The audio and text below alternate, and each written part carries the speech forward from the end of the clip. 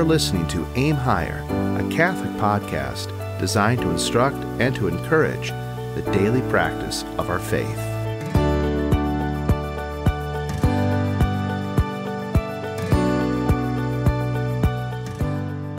Pax et bonum, peace and good to you all. This is Aim Higher. I am Father Anthony, and with me is Sister Catherine. And, well, no, we've done another episode. I was going to say it's been a while, but it hasn't really been a while. No, we're back. But today's episode, we're going to be talking about the life and times of Father Bernard Colussy, OFM, who passed away last month on the 24th of July. And we have a tribute video on our YouTube channel for him. Really well done. It was to my sister. Really well done.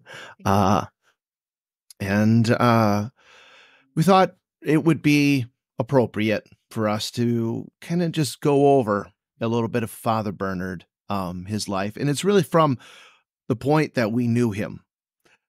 Father Joseph, we had this funeral in Kentucky. We had two funerals.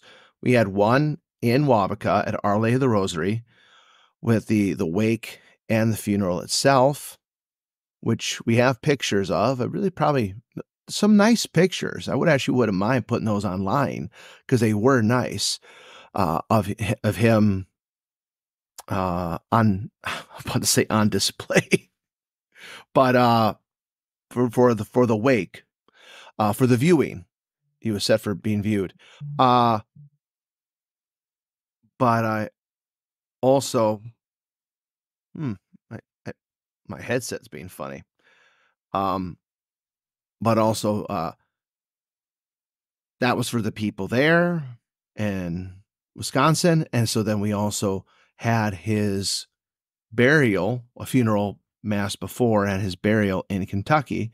For that is where he is buried, at St. Joseph's Mission in Union, Kentucky, along with Bishop Lewis and Brother Dominic, by that matter. And so, so in Father Joseph, he was the celebrant, and he gave a beautiful sermon, and he wrote a little bit. You'll see in the next issue of the Seraph, a little bit on Father Bernard's life, touching on some things that I didn't even know about, and really from his perspective for Father Bernard and what we have learned from him. And but I was sharing like our experiences with Father, because we've known Father like our whole lives. Pretty much, yeah. I have mentioned to you, I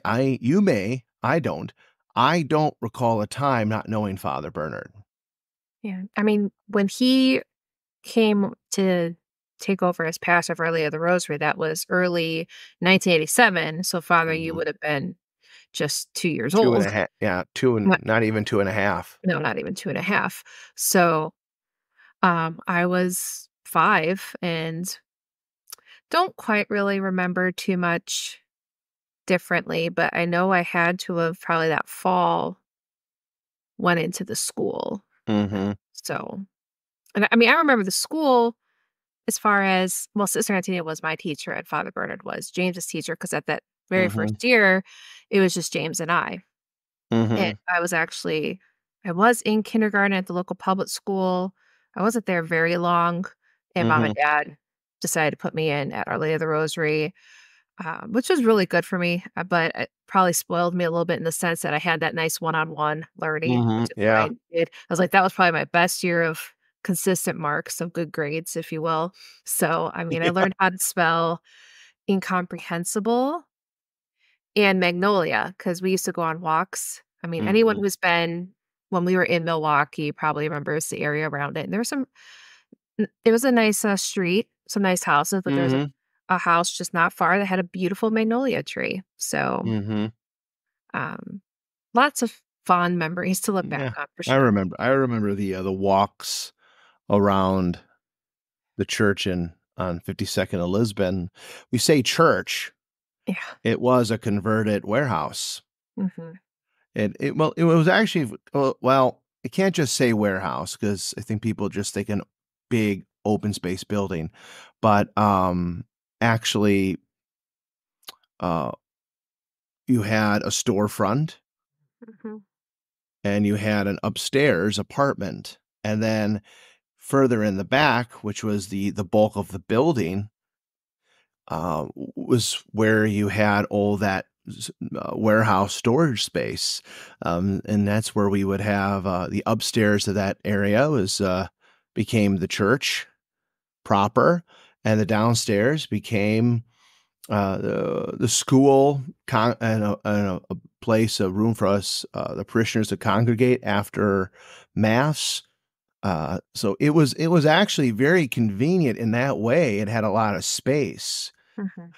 Uh, uh, well, which we've sacrificed a bit, coming up to Wabaca, but I Yeah. think it was worth it. It was probably more centralized, Mhm, generally speaking. I mean, I know for some people it's still a distance.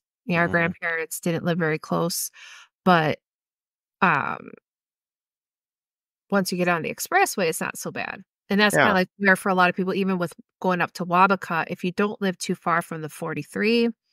Mhm. And when you think about it, it's just part of the sacrifice and our love for God. So, Yeah. and the thing is, where we were in Milwaukee over the years, the area was really Yeah. declining. You Oh, had to be careful about where you parked. I've had my license plate stolen on my car, and mhm. I think mom and dad had it done twice. So, Yeah, yeah, you you had know, to, you had to be smart about it, and I know that when we would have all-night vigils there, Father Bernard, especially when it was women, he would make sure they got to their cars. yeah. Even I think even kinda to start discouraging some, like, older ladies to come in the middle of the night, Mhm. going to us younger men, uh, but it was, it's just a sad thing to how seeing that area decline, and it's kind of a thing you see in a lot of cities, areas that were once really nice, just crime, Mhm. and a lot of crime started happening around there. But put that aside, Mhm. it was actually a very convenient building, and, we had plenty of room for a school, and, and that was great. Of course, with Father Bernard, when he arrived, they were still doing remodeling in that building. Uh, Actually, you know what? Come to think of it, I think they had the building. Yeah, they had the building before Father arrived. Mhm. So yeah, but there's a picture we have, and it's on the tribute of him and Sister Antonina. Uh, In that front room. yeah, in that front room, it was a taken from a newspaper article written about this old-timey Catholic group saying the Latin Mass. There was a video, something uh, it's worth mentioning, I guess. Uh, when Father Bernard came, and not too long after he came, I think maybe, uh, well, if it had been almost right away, sister, because like you said, it was like in that fall of '87. You came for school. Well, Mhm. but it had been just you and James then, because I know Mhm. when the news crew came in and Mhm. they started well, yeah, you were there. Were you? Well, see, that probably was still the spring of Yeah. that year. I wouldn't have been there. That was probably when it was just James, because James was already part of the school, so there's, like, a back history that we're not gonna get Okay. into, but, Father Bernard basically took over what was already in place, and then, Yeah. groups split, and James was really the only, school-age child at that time, Yeah. part of the group that was still there. Because 'Cause I'm pretty sure I would have gone there in the fall. Okay. Yeah, I just don't remember when this video was taken. You kinda wonder, if you can find it somewhere online, archives. I know we had a VHS, Yeah, our brother has that but I think VHS. wasn't it like Channel 12 in Milwaukee? WISN. Gosh, who was the Was it Jerry wait, Taft? no, well, that was when Jerry Taft was around, but I think it was Kathy Michaelby that might have interviewed Oh him. my gosh. I mean, Yeah, I know. you have to be from Wisconsin to appreciate Well, and what we're saying here Milwaukee, in yeah. Milwaukee, 'cause There's probably a couple people that listen like, "Oh, I remember that." Maybe it I mean, I don't know. I know our brother has that tape, and I thought he was going to try to digitize it. I don't know what happened. Maybe we well, can you mentioned that to me. I'll be seeing him this weekend, so I can there you talk go. to him about it. I Uh, think the last he told me the file's really big, so it might just be a matter okay. of trying to figure that out, but that would be cool to share because I Yeah. don't, Yeah, uh that would be cool to share. well, because also what's on that tape is our first midnight mass Christmas, so, um, are doing our little Oh, procession. boy. I'm dressed up like an angel. Father, who Uh, is just 3 years old, has a little bit of a meltdown because his candle gets blown out, so, I mean, that would hey, be that was a traumatic experience for this young boy. well, and it Uh, was also right before midnight, so, yeah, I was probably a little cranky.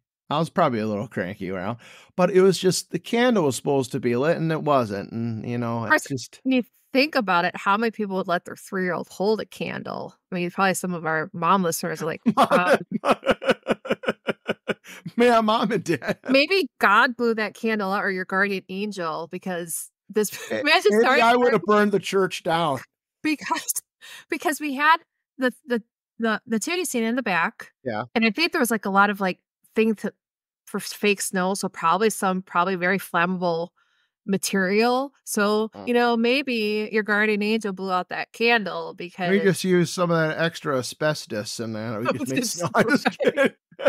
So, um, I well, I don't think know if there was asbestos in that building. I'm just, uh, it's just a very interesting so maybe we can get that yeah, information, that would that be video neat. That we would could be neat. share. And I just remember when we were kids, we called it the James Show because our brother was on it, Mhm. a little kid. Yeah, he would've And he would have been 9 about almost 8, about 9. almost Yeah, 9 yeah, almost 9. And and there's Father Bernard on it, and they actually had an interview with him in with studio. in studio.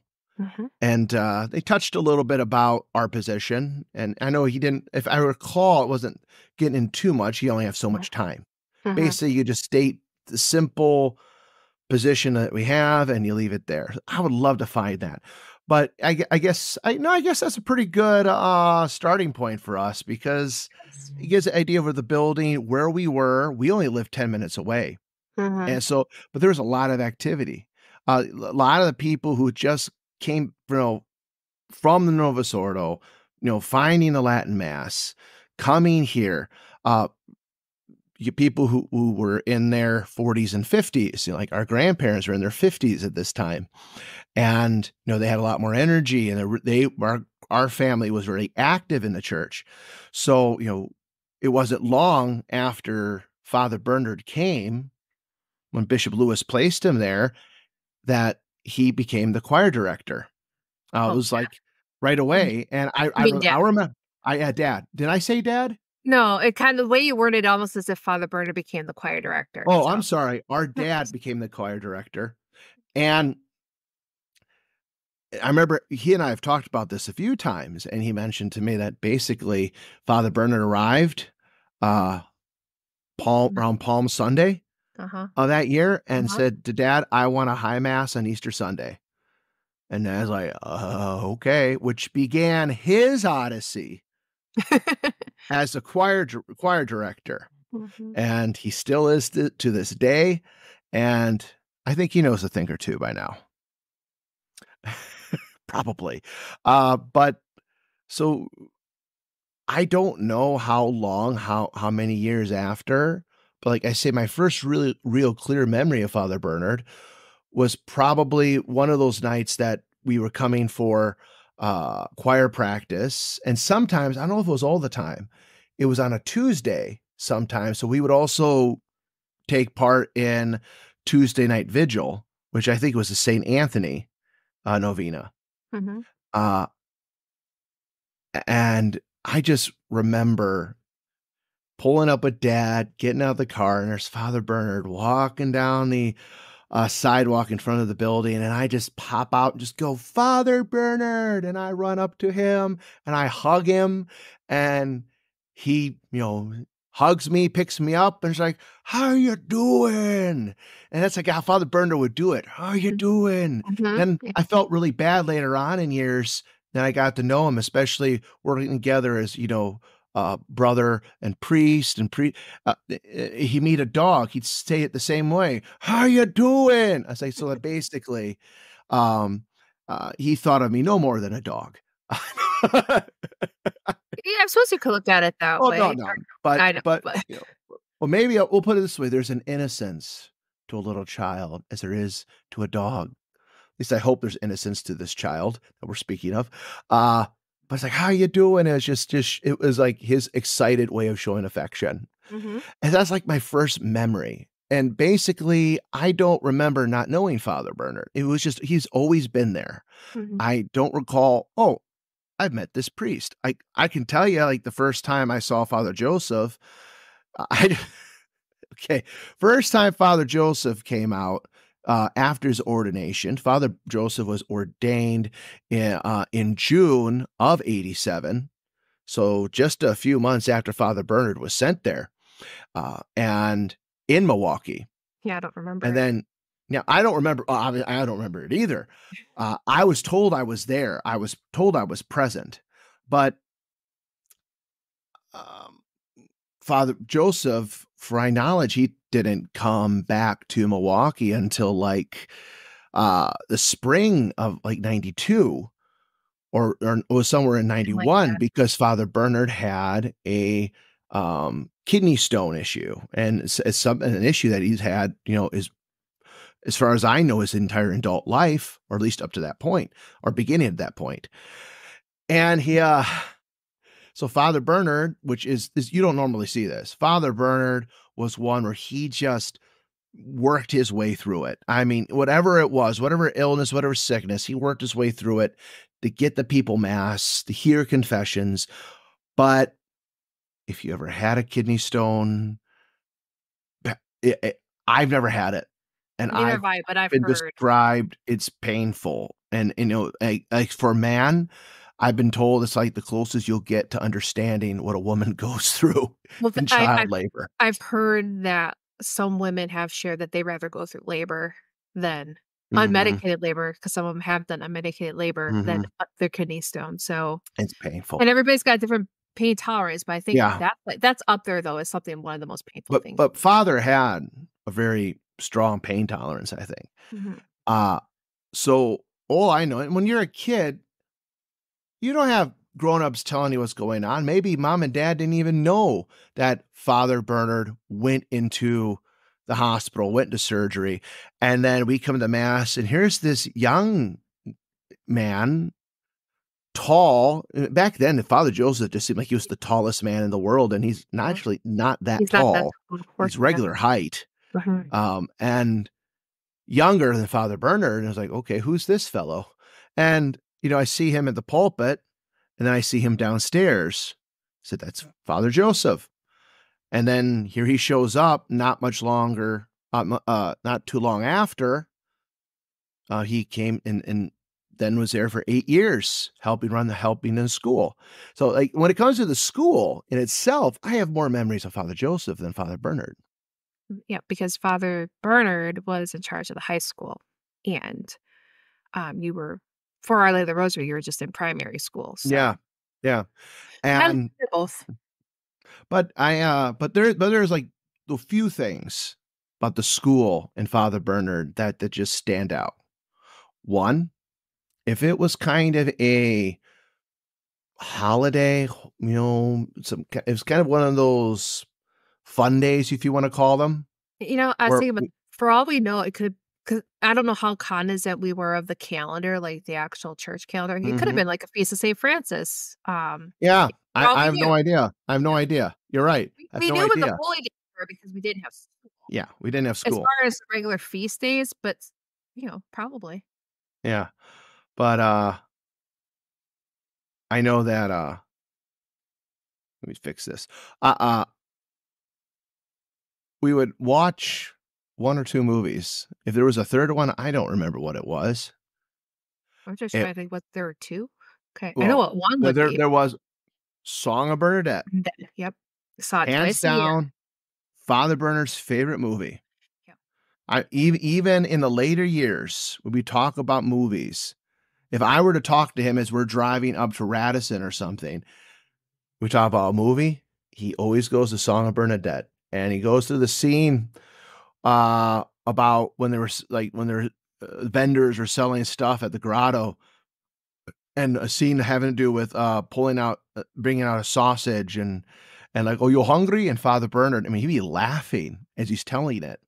Mhm. So Father Bernard had a good sense of humor. So it'd be that one or, um, Joan of Arc. Okay. Is that with Ingrid Bergman? Yeah. I've Yeah, only that seen one. that one. See, Yeah. it's interesting, and maybe now that I think back, I do remember at least seeing that once in school, but I just remember the Song of Bernadette, and it was twice a year, and I will admit, as I got older, I definitely did not appreciate it. I was like, "Again? Are I you was done kidding with me?" it. Yeah, and it was probably, let's see, 15 years since I, Mhm. at the time I last saw it to the time I saw it again. It was playing on, American Movie Classics on New Year's Eve of 2012, it must have been, and I Mhm. watched it, and I was amazed by how much I remembered, like, the musical cues, Yeah. and I did, like, that time apart from it, plus this was really at the height or, like, not the height, but the beginning of my really wanting to know, love, and serve God, like, take my faith more seriously, so I saw it differently, and now I will watch it. I mean, it's been a while, but, you can watch it on YouTube. Yeah. I'll put it on the background if I'm doing a lot of computer work because I can picture it. I know what's going on. So I am grateful that we saw it as much as we did. Um, so if that's inspiration for parents, Mhm. was it too much or, was this a good decision? You know, things have their way of working out. So good movie. Good movie. Yeah, I enjoyed it, and, so you knew that. You knew that was gonna happen, and then when there was ever like a feast or something or some kind of party, there was, I mean, ice cream, sheet cake, and, uh, fruit drink. What yeah, and they use term fruit very Very, uh very artificial fruit drink. chemical sugar drink, the Yeah, bright neon green, orange, purple, yeah, like red, all those stuff we would get gallon that, jugs. in the gallon jugs, like, the ice cream not ice cream, sorry, the milk jugs, Mhm. and, it's the same stuff that you would get that looked like the little plastic, Yeah, the looked like a little hugs. barrel, Yep. looked like a little barrel, and you would drink the same thing. Or the freezer pops, Yeah, that big old box of, again, chemical liquid with a lot of sugar. Um, oof. that's what we'd have, and, when I look back on it, I'm like, "Boy, we're eating cake and ice cream and washing it down with this stuff? Maybe some of you Oh, were, but I oh, didn't really I never liked it. I didn't like the combo. Um, ugh, I ugh." and there was one year we were planning a Christmas party, and I think they put it in us older girls in charge, and I was like, "Can we please have some cheese and crackers? Because I just can't I'm not enjoying all the sweets, like, Mhm. especially the cake. If there had been more cookies, I might have been more open-minded, but I feel like we need a balance. We need to balance out all the sugar. I'm Let's not get a happy. fruit tray out here. Let's get a veggie tray out here, Right, folks. Come right, on. right. Let's So promote health. right. Yeah, let's actually, that health book that we've been going through, and it shows us all those pictures. Can we live what we're learning? Let's use it practically. Let's apply what we've been learning. Let's have an apple. Come on, kids.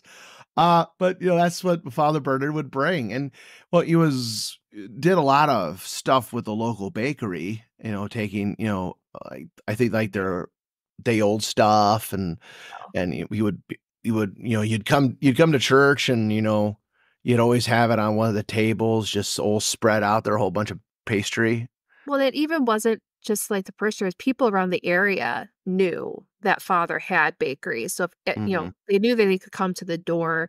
I mean, one of my Mm. favorite things to do while in school as we got older, I mean, I know it was done years before, but doing the Christmas baskets. Mhm.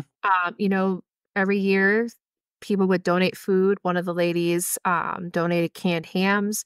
You know, we would take names and numbers up to a certain point, and then we would put together the baskets, and we had a Mhm. list. And people would come to the door, and it counted as a school day right before Christmas. I mean, it was a lot of fun to be a part. And the father always had a little extra if someone came just in case last minute. So Yeah, and that practice Father Joseph carried over into down his work in Texas, and I think to this day, he and I have I've not asked him, but to this day, I think he still does those baskets. And I was when I was down in the seminary, those 2 weeks before Christmas, we're going shopping and putting together the baskets, and his father and I, and yeah, it was fun. It was a lot of work, but it was fun, and, yeah, those are great memories, and I was really excited when I actually was old enough and making my own money to also make my own donation. Like, there was just something Mhm, excited about feeling that grown up that I could also do mhm, my part that way. So that's why those experiences, I think, are critical. They make an impression, because I think often people wanna know, "What do we do for the people?" You know? mhm.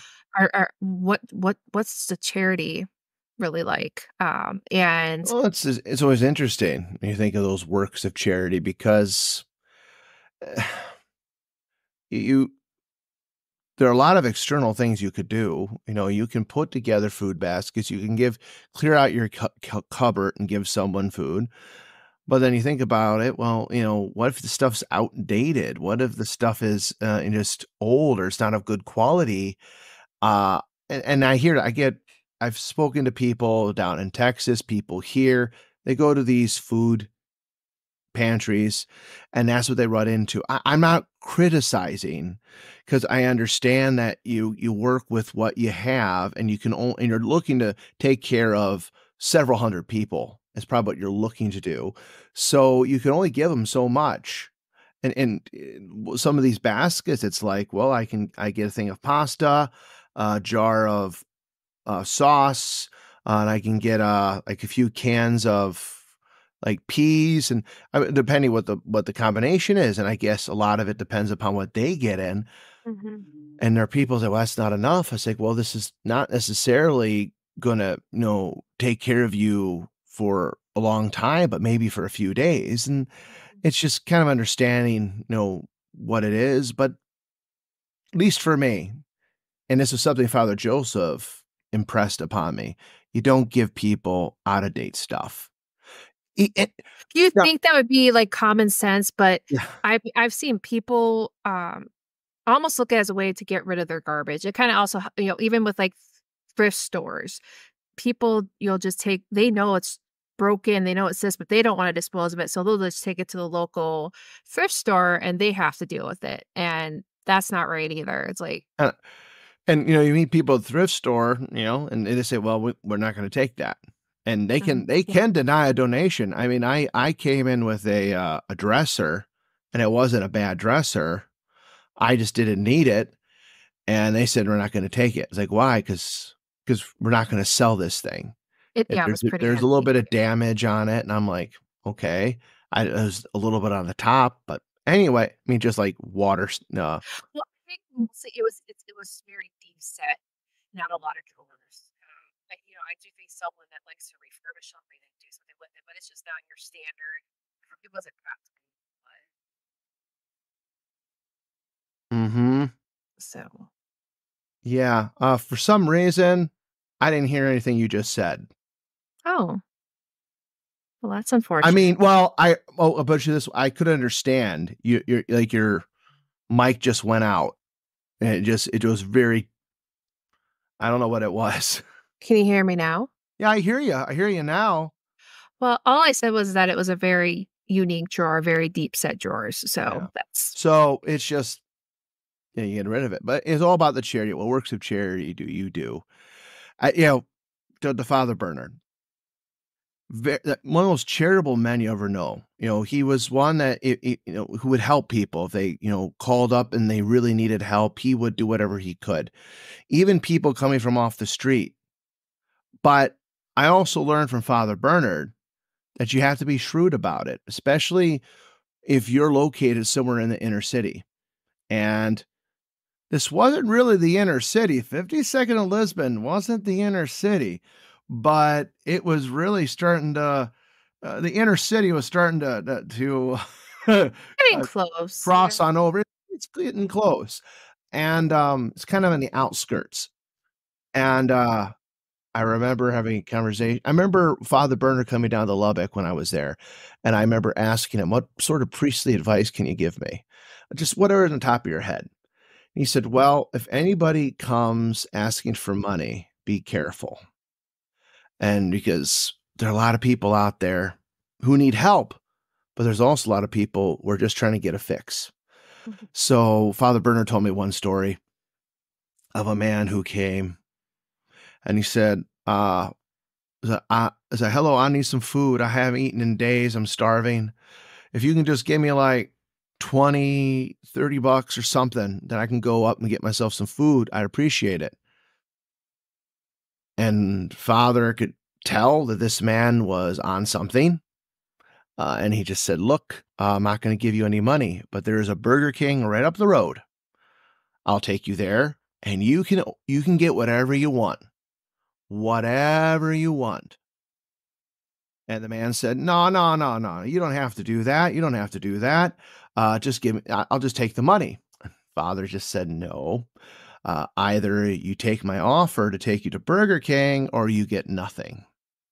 And I said, "Okay, Father, what did he do?" He said, "Well, I took him to Burger King, but you could tell he didn't really like it." And there are people out there who are looking to get money, to get drugs, to get whatever. And it's a sad thing. There was another time a man asked for money and they needed gas. "I need gas money." He said, "He walked over here." And it's like, well, it's like, I will, take you to the gas station. We can put the gas in here and we'll fill it up. "No, you don't have to do that." He says, "Well, either I do that or I'm not helping you at all." And I guarantee it's because Father Bernard, was taken advantage of at other times that he became shrewd. You would like to be like St. Francis, and whoever came to ask, you just help them. And unless there are some serious tells that you really have should nothing to do with this person, you do whatever you can. You don't want to go overboard, but you do what you can. And I learned that from Father Bernard. Well, and I think even St. Francis, were he with us today, he'd also probably impart similar wisdom because you're not necessarily helping someone by giving them exactly what they want. It's not because what they Mhm. want isn't always what they need. Yeah. And you learn that, especially if people are consistently coming back. It's like, how is my giving you money every time actually really helping you? Yeah. I know that all the clergy have tried to go above and beyond, especially people that have come back, like to really help better their lives. And it's still Yeah. uh, so it's a delicate balance, but that's not Yeah, what it is. it's about. It is, yeah, well, it is a delicate balance, but Father Bernard was about charity, and his charity extended so much to the people and what he was willing to do. Father Bernard was on the road all the time, especially when started going up to Radisson and then eventually taking over the facility. Just the commitment, having to go up there and come back. And there was a time when you had Father Joseph there that Father Bernard or Father Joseph, depending on what week, would drive up on a Friday, like after school, and be there for the weekend and come back Monday or Sunday night. And that was that way for years until Father Joseph went down to Lubbock, and Father Bernard had a new administrator, and then they had to rearrange the schedule where they left right after church on Sunday to get there because they had to do payroll. The administrator had to look over things and beginning of the week. So it changed the schedule, and it was what a schedule to have. When you get up, it, this is how I describe Father Bernard's schedule, and it was we say this is pretty much consistent from about 2002 to about 2020. That will start off Father Bernard getting back from Radisson. He he'd get back from Radisson, and it depended what day on Wednesday. Usually it was a Wednesday. Always exceptions. Sometimes they would get back about 5, 6 o'clock in the evening. Imagine, this is a 5.5 to 6 hour drive. Mhm. I just did that drive yesterday. And Father, or they would get back 11 o'clock at night, 1 or 2 in the morning, because Father Bernard did the work out there. He cut the grass. He did a lot of maintenance stuff there. And people would say, well, why didn't he just get someone to cut the grass?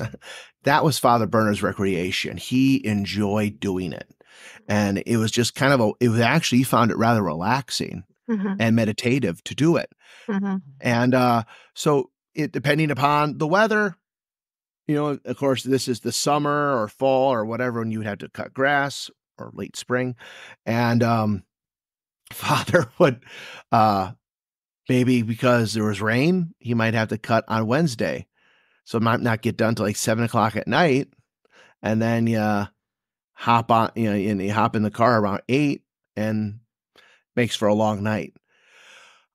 So then you have that, you get back somewhat, whatever time. Thursday, Father was there paying bills, getting his bulletin put together, mailing out bulletins. He would have novena. We had Mother Perpetual Help novena on Thursday nights. And then Friday morning, he did his communion calls. And there was a while he had like 5 or 6 people. And we're not talking about down the road or a few miles away. We're talking about people like all the way in like the southern part of the state, some people in northern Illinois. And he would, at Friday, he would, do that round. And not to forget, also probably sometime in 2013, perhaps, but prior to that, he was also going to Ohio and Michigan. Oh, God. Yeah. Yeah. Now, So was he doing that once a month? I think so. I think he was doing that once a month. Mhm. So that would mean that he would get back on like a Wednesday.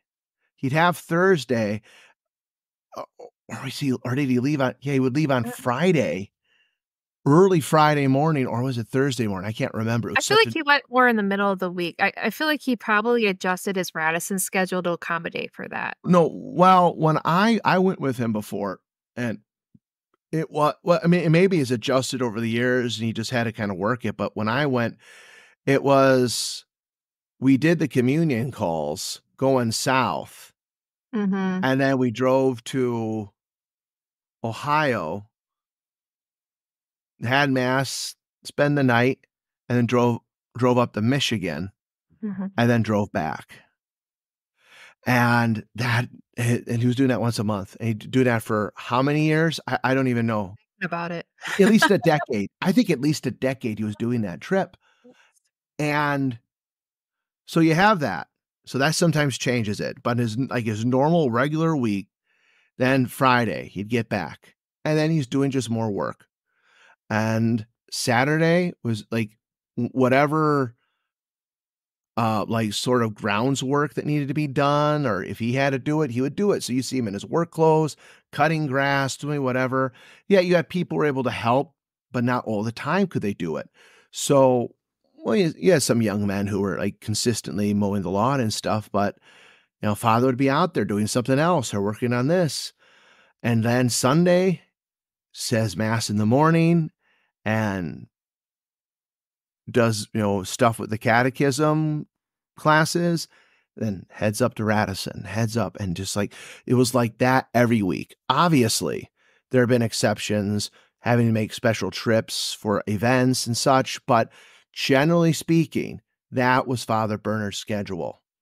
And well, when you got up to Radisson, and there was a while that they were doing everything, is paying, doing their taxes, paying the bills and everything, old school before they even used a computer. So that would take them pretty much an entire day to do, Mhm. which later on only took them a few like hours with the computer.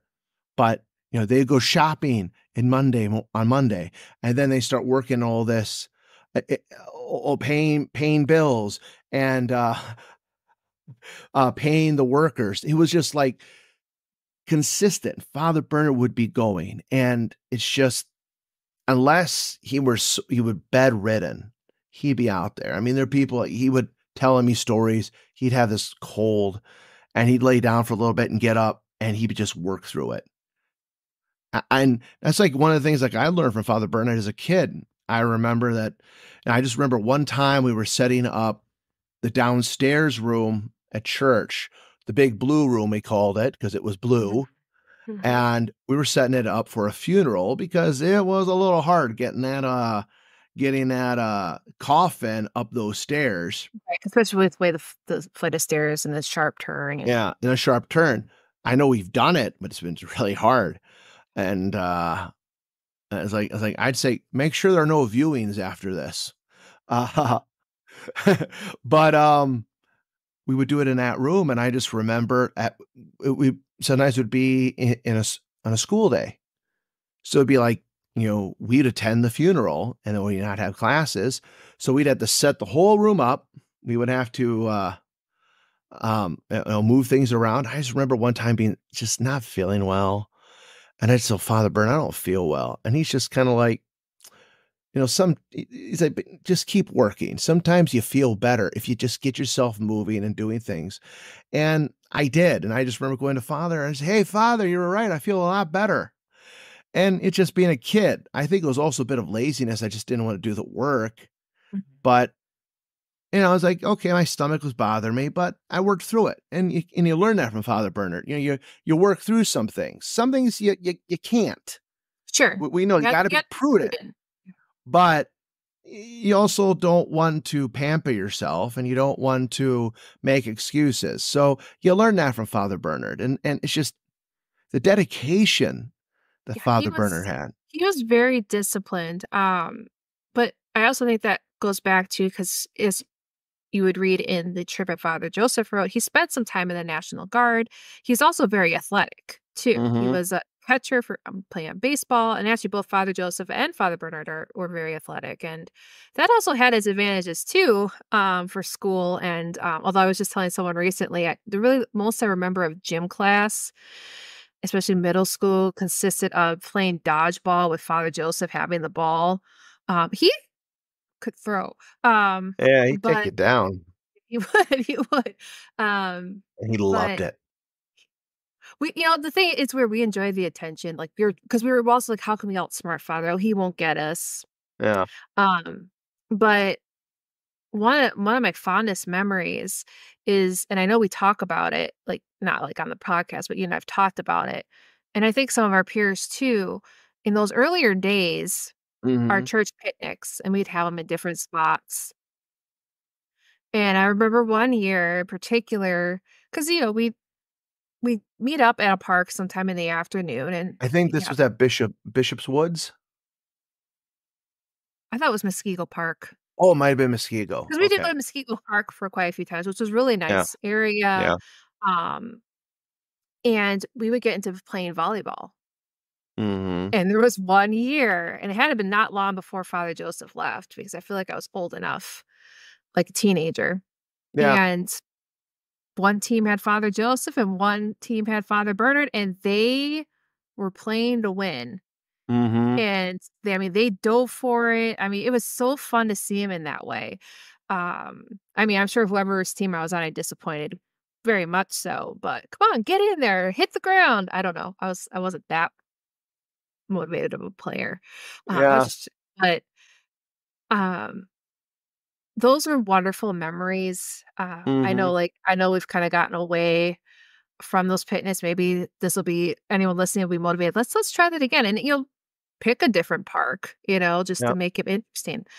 Because those things really played a huge part in just that community feel of Yeah. being people. Because in our situation, everybody's pretty separate as far as where they live.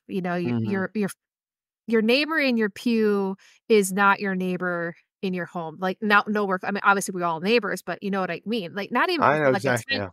not even within like a 10-mile distance. For a lot of people, it's 30 miles, 30 minutes. There's quite a distance between everyone here, and trying to get together. And I think that's probably why there was a lot of emphasis in those early years to do these picnics, because that hasn't Mhm. changed. There are people that we've been scattered since the beginning. Yeah. And that's why you need those moments. And I just look back, like, even I wouldn't trade it, even when we used to have the Friday after Thanksgiving church cleanup. I Yeah. remember when I was ready to be like the first one to have my name on there, because it was just exciting to be there and to be a part of something. Sure, you had to work, and maybe I wasn't like the best at it, but it was something to want to be a part of. So, uh, but anyway, it just kind of goes to fathers. It's like sometimes, like, where did he get the energy? But probably also his um I mean, he's Sicilian, so he's probably Yeah. very but he took care of himself. I mean, although, I mean, I know he had a sweet tooth, so you kind of wonder, but we talked, Yeah. he just supposed to had a really good metabolism. Oh my Um gosh. because Onto that, I remember having a conversation with him just a few years ago, and it was the thing is I was gaining weight you gain because and you lose, you I've gain. gained, I lay and I lose. I just, can't keep it off. And we're talking about, well, it's just like, "Father, I put on so much weight since I've been back here." And he's like, "I know what you mean. I put on weight too." I was like, "Oh, really, Father?" He says, "Yeah. When I first arrived in Milwaukee, I was 153 pounds."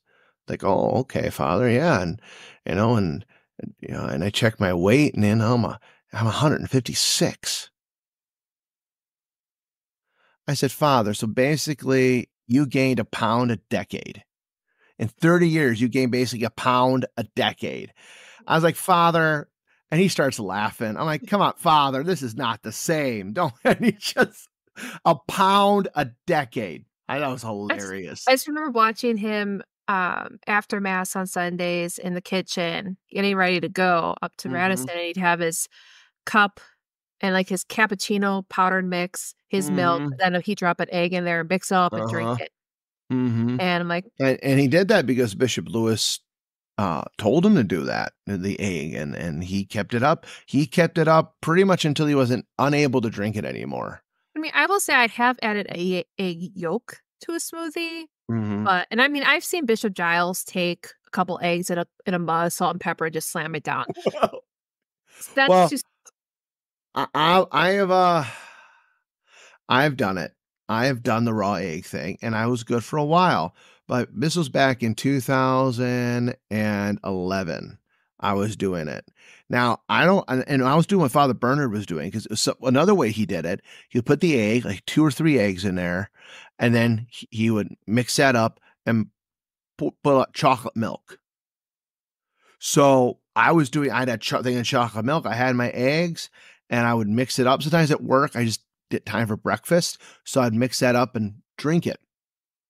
I go to work, I was working at Quad Graphics, and I felt fine. I was drinking my water, I felt good.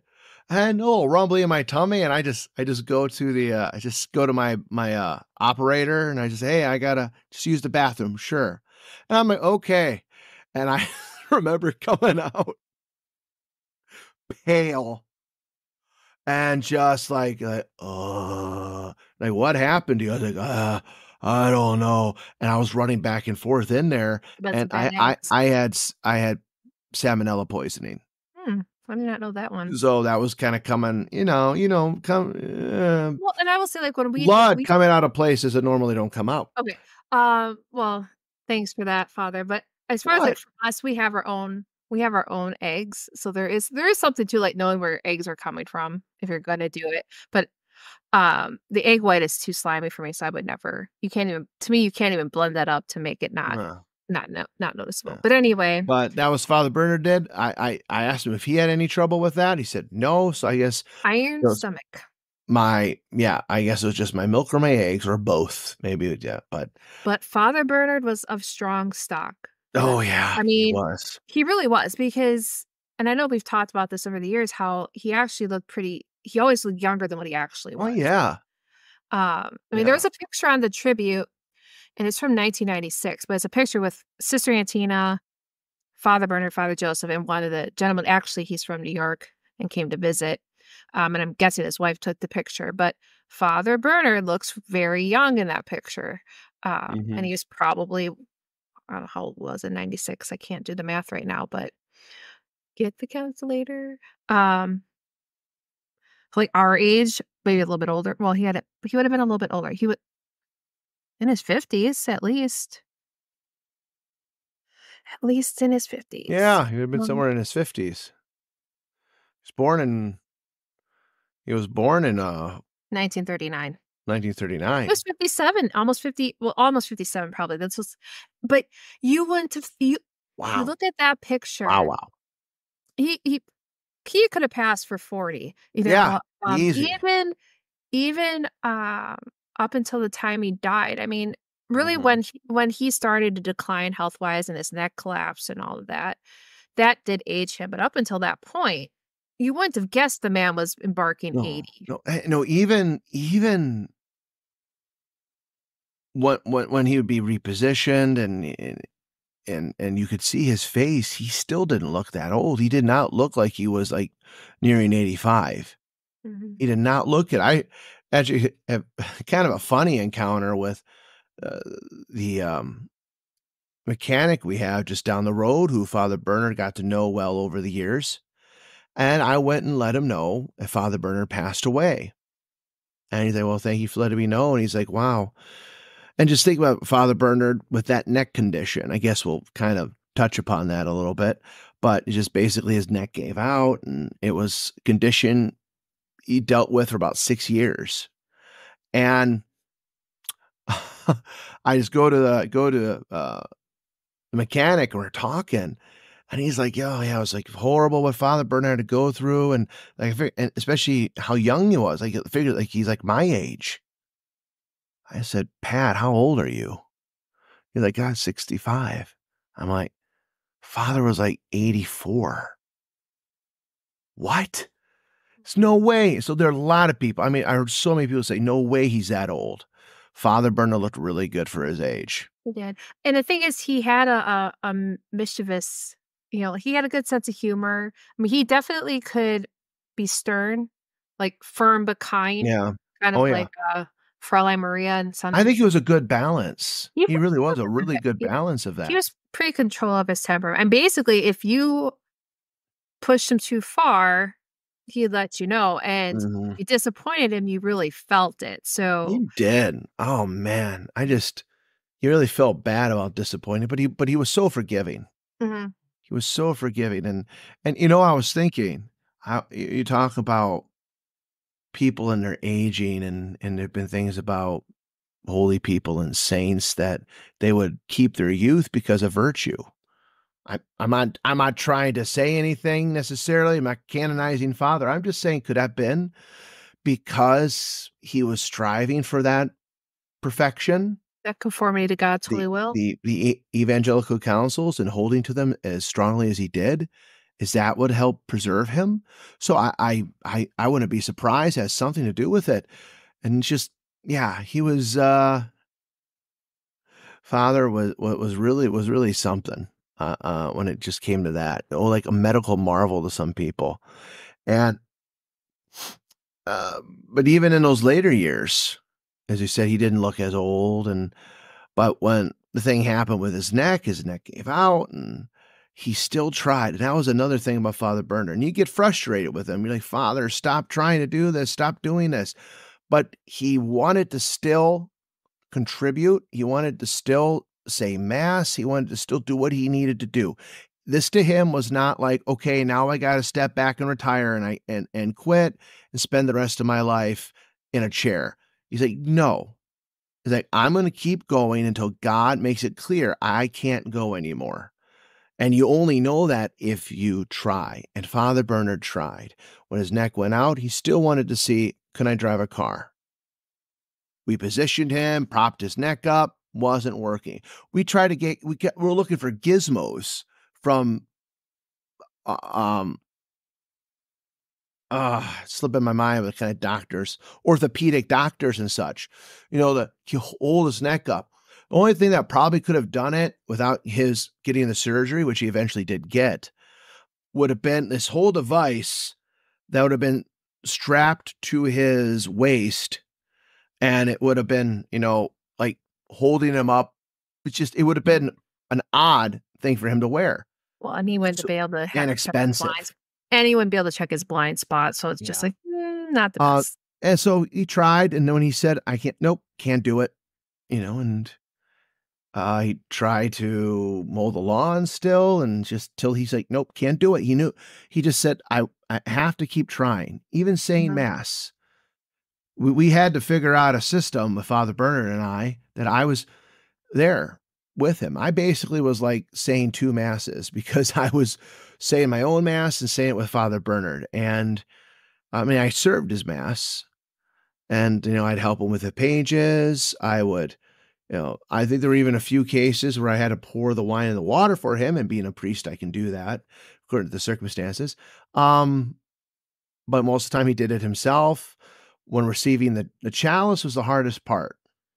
So what we had to do is that he had to like bend over a bit where he could get the chalice in position, and I would hold him, and we put him up, and we got pretty good at it. It was like a beautiful dance near the end.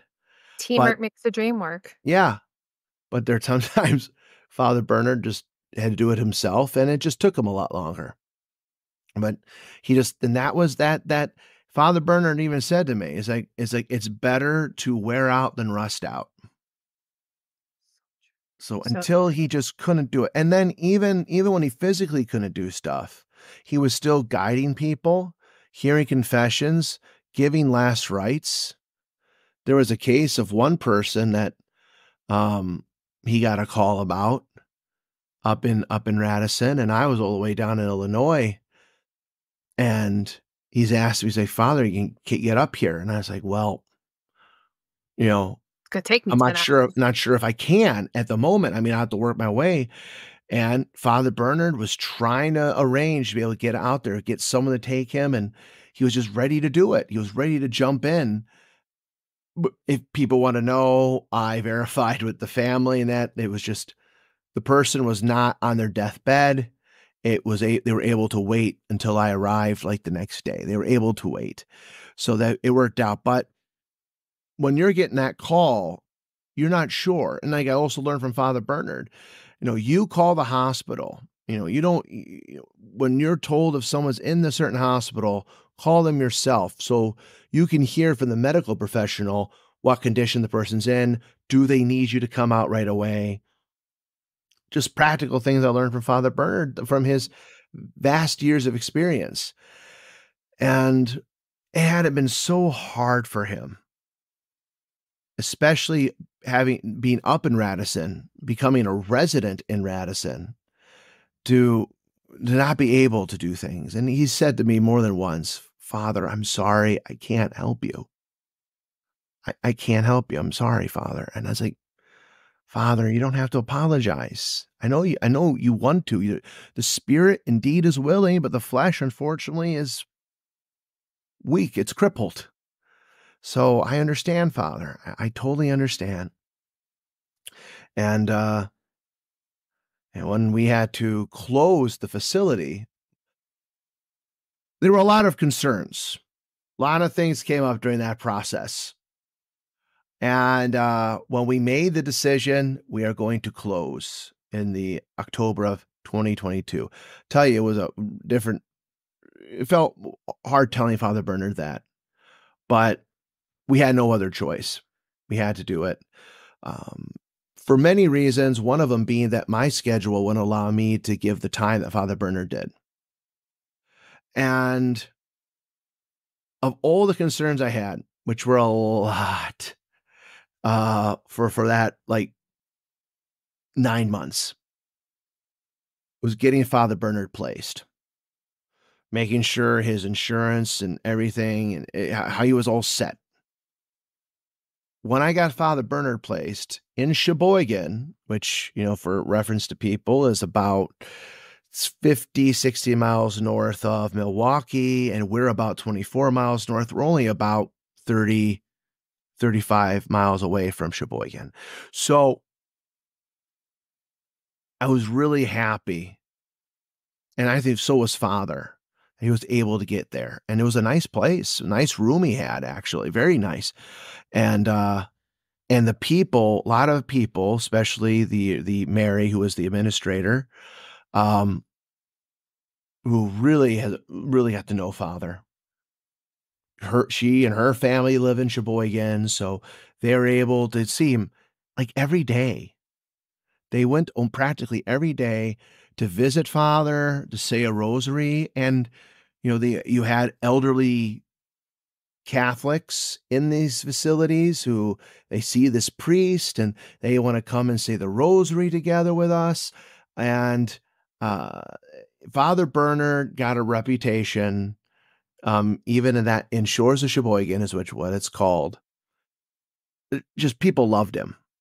People loved Father, and he's just such a kind man. I remember one man out in East who I speak with quite frequently. Never met Father Bernard. He's never actually met me in the flesh, but just would tell me. I talked to Father Bernard, and he's just a very humble man, and you could just get this aura, even over the phone, about him. That you are in the presence of holiness. I was like, well, I mean, that's quite a compliment. Don't tell Father Bernard that. Yeah. Father Bernard did not like anything. If anything about him took away people in their relation with God, he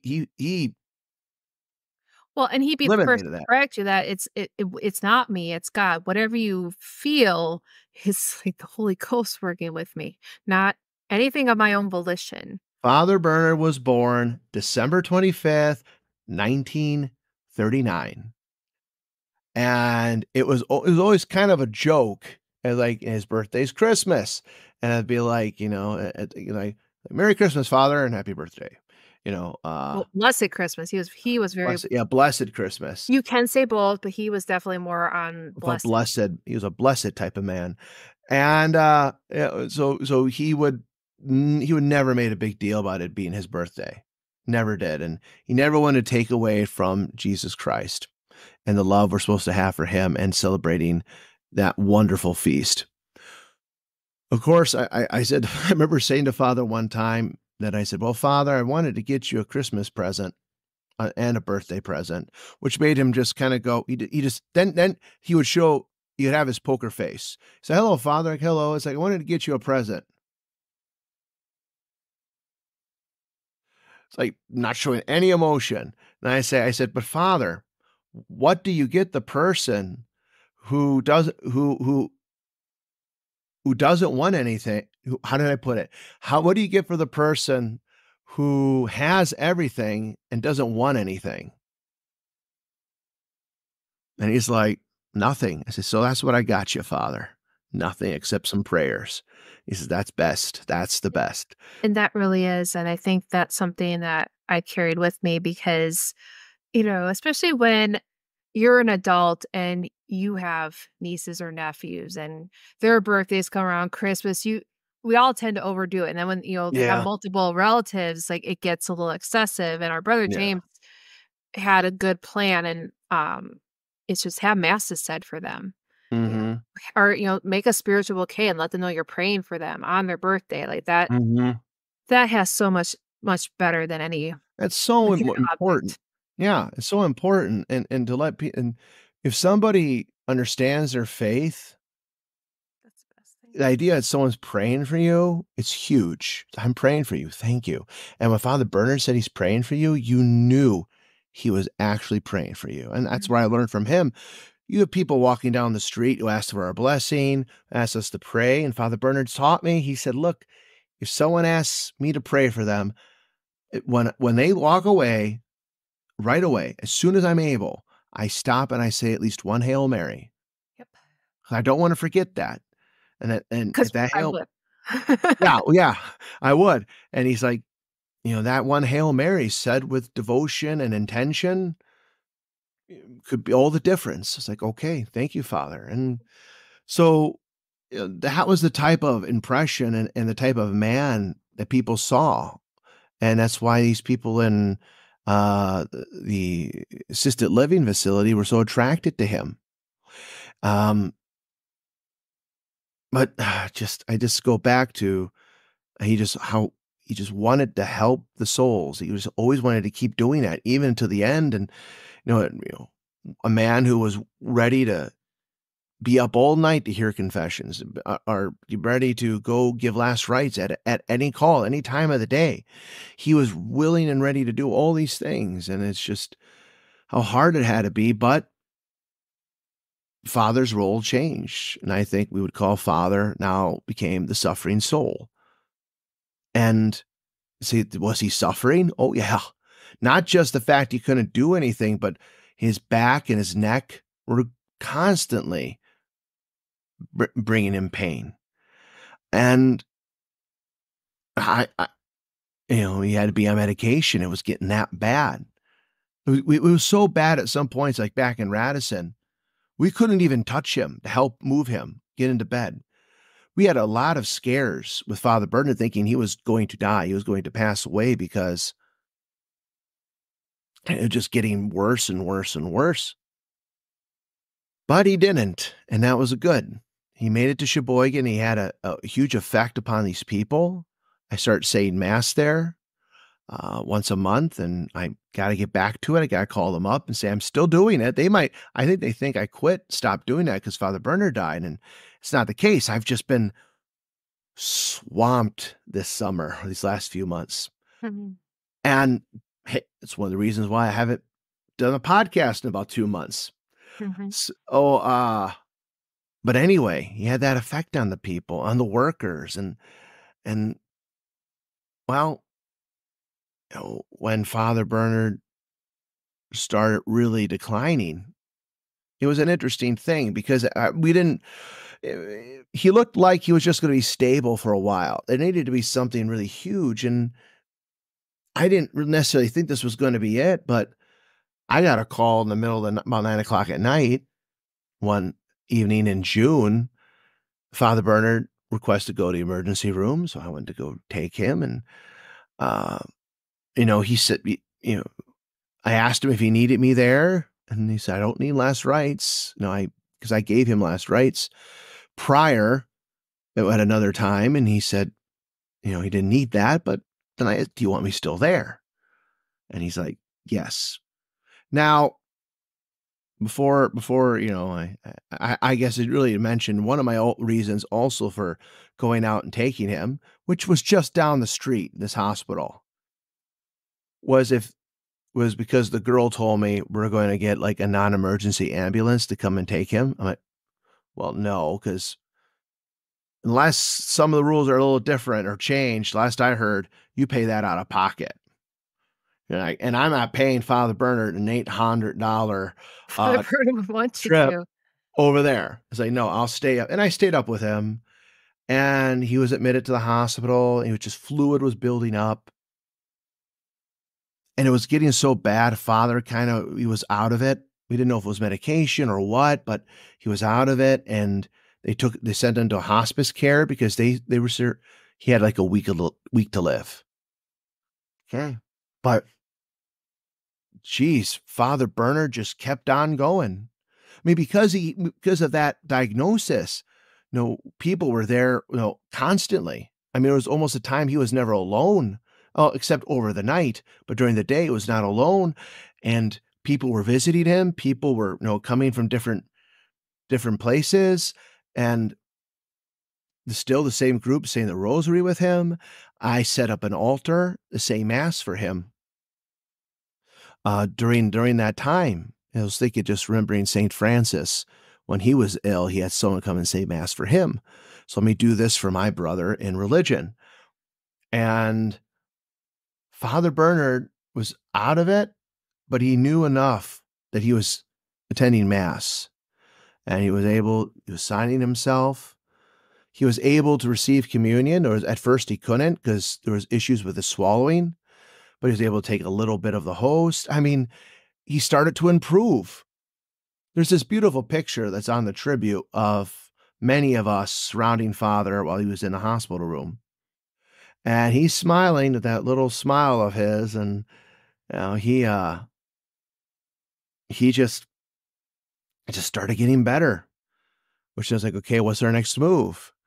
It's like, well, we sent him back. He went back to the original place, the shores of Sheboygan. And he got back, he started eating again and things were looking good. It's like, okay. And only a few days after arriving, he just took a turn for the worse again. I went to go see him on a Tuesday, and I didn't bring communion. I didn't know if he could receive, and it looked like he could. And I said, I'll come by Friday, Father, and give you communion. And he said, okay. And I had someone ask me just recently, what was Father Bernard's last word to you? Yeah, it was when I was up north. What was his last word to you? I said, okay. That was the last word Father Bernard spoke to me. And which is quite interesting because if you asked him, how are you doing, Father? It was either I'm okay or I'm as good as God wants me to be, which was usually a sign, usually was a way of him saying, I'm in pain. I don't think he meant to convey that to people, but we eventually understood that's what he means. I go back Friday, and Father is just getting worse. He was just not responding. He was breathing still, but he just wasn't responding. And I think his eyes might have flickered open once or twice, but he wasn't really doing anything. And he started modeling, and so many things started negatively. So I said, well, I'm going to bring the altar back. I'm going to set it up in this room, and we're going to have mass. And I had mass that Friday night. And then I had to go away for that weekend, and they said he could go at any time. And I said, well, no, just let me know. I said, if he doesn't, I'll be back on Tuesday. Like I said, I was out of town. I got back that Tuesday. It was the 23rd of June. Mhm. Yeah, 23rd of June. And I got back. I stopped off here for a little bit and went up to Sheboygan, and I had mass. Father Well, you Bernard mean was July, uh, I'm sorry, that's why I was conf I was like, July, not June. "Yeah, July. And I got up there and I said mass, and some people were able to attend. And just before that, I got a call from the hospice center, and I got to say, place was wonderful. The people at the assisted living facility were wonderful. They just did such a beautiful job for Father's care. And they called and said, we are offering a service. Nobody dies alone. So we want someone to always be there with him, so he's not alone when he passes. That was a beautiful thing. And after talking with Bishop Giles, we determined we have enough people. We can do this. We can do this. We know Father is not going to last. We like this week. If he does, it's only because God does not want him to die. And so we arranged with some of the people who lived close by, and it was decided when I got back on that Tuesday, I was going to spend the night. So I brought my bedding, I brought everything I needed. We had mass. After I had dinner with a few parishioners, I came back, and on that drive from Illinois up there, I had a thought. I said, I think today's the day. I think Father's going to die sometime in the night. I never had that thought before. I was kinda like, "Maybe, maybe." This was the one I said, "No, I think this is gonna happen tonight." I just don't know what it was, but I had that feeling. So, said prayers for the dead, for the dying, I mean, prayers for the dying. We had a little novena, not novena, but prayers for them. Said the office with him or for him. I said the rosary with him and, just talk with him a little bit. I read scripture to him, especially the story of old man Simeon. Dismiss thy servant, O Lord, for I have seen the salvation. And he passed away that night. He passed away about 1:30 the next morning on the 24th. And he wasn't confirmed dead until about an hour later. I stayed. I took apart the altar. I kept myself busy until the funeral home came by, and we got him all together, and I helped lift his body onto the gurney, and it was most active I've ever been with a funeral, or the death of someone, and I just, then the next few days was just planning it, getting him to have it that following Saturday here in Wabaka, then having it the next Wednesday, and funeral home, Max A. Sass and Sons just worked wonderfully with us. We have one of our parishioners works there, so it would work beautifully in the funeral home that we had down in Linnemans, down in uh, Kentucky. They were great support as well because we flew Father's body down for the funeral. But before the funeral in Wabaka, I brought his habit. That's what he was buried in, and in doing all that, I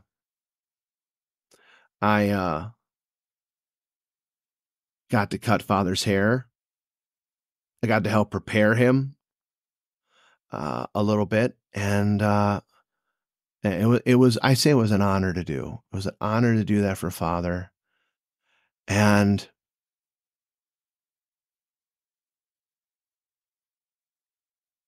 I think for me, as far as emotionally, this was one of the toughest deaths I've ever had to face of anyone. Because like I said, Father Bernard's been there, right? He's always been there. And just this loving man, his charity, his patience, and that's what I preached about in the sermon. I said, what scripture, what scripture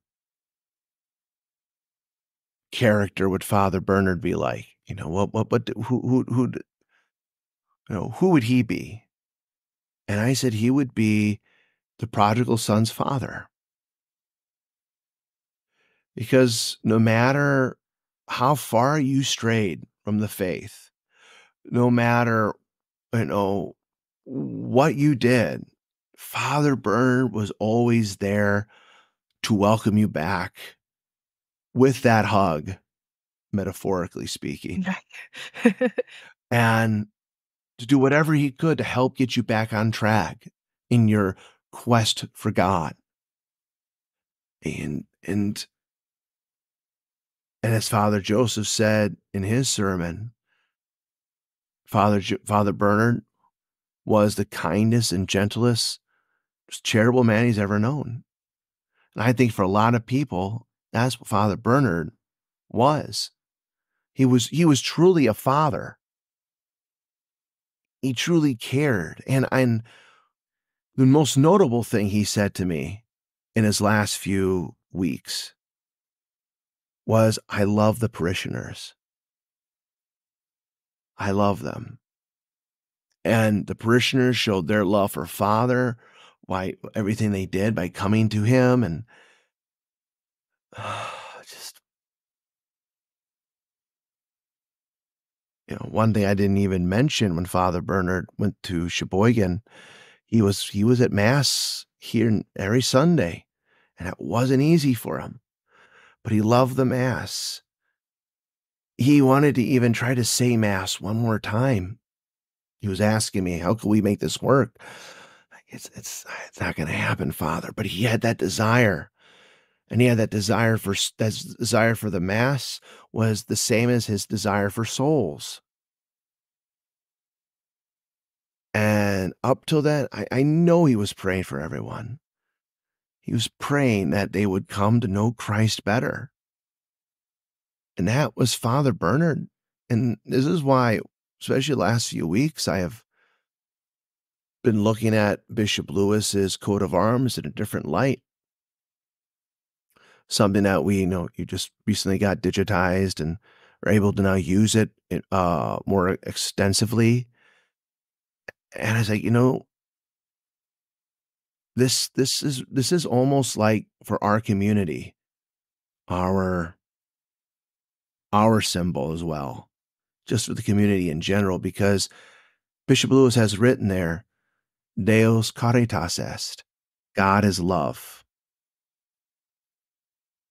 And it's that love of God that moved a soul like Father Bernard to sacrifice so much of himself, to sacrifice his wealth, to sacrifice everything he did.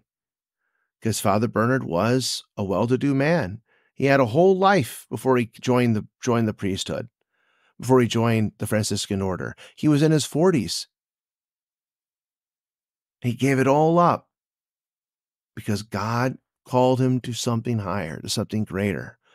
Whatever charity he could have done in the world would have shadowed in comparison to the charity and love that he performed for us during 30 plus years. Yes. I mean, and because he was ordained in 1984, he actually celebrated his 40th anniversary on June 29th. Because he was still, while he couldn't say mass, he was still as much as a priest as he was before, and as you said, counseling people. And Mhm. I mean, and when you think about how, because he came to it later, I mean, it'll still be 40 years, and pretty much almost that entire 40 years fairly active is quite remarkable. But again, we talk about how he just really came from stronger stock. So, um, but, and I know we're pretty much at a wrapping up point. So I want to add that as wonderful and as charitable as Father Bernard was, that I just ask all of our listeners to please keep him in your prayers for the repose of his soul. We don't know where he is. He had many a good qualities, but I know people could even say that about us, and us knowing ourselves, like, I don't deserve heaven. If I were to die right now, I know I don't deserve heaven.